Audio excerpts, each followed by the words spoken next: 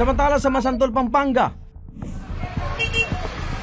isang lineman ang nakuryente habang nag-aayos sa poste.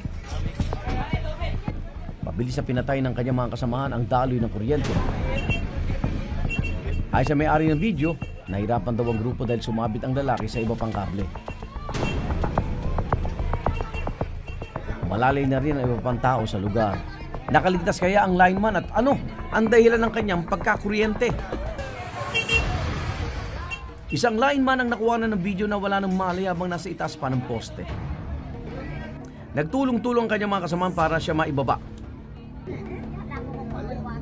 Tumagal daw ng halos kalating oras bago siya naibaba dahil sumabit siya sa mga kable.